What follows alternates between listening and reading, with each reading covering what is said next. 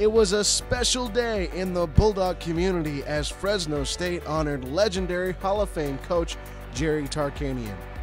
Tarkanian, a former Bulldog, was one of the most successful college coaches in NCAA history. He became Fresno State's head coach in 1995 and retired in 2002. During his time coaching the Bulldogs, Tarkanian led the Dogs to 6 consecutive 20-win seasons, which included 5 NIT tournaments and 2 trips to the NCAA tournament.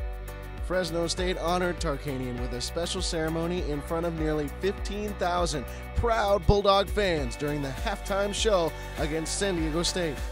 Tarkanian's number 2 player jersey was retired and lifted into the rafters at the Save Mart Center. The ceremony also included a few special words from his wife and family.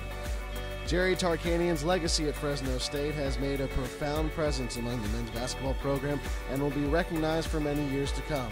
On behalf of Fresno State and its supporters, we thank Jerry Tarkanian for all of his support and passion that he has put in the game of basketball.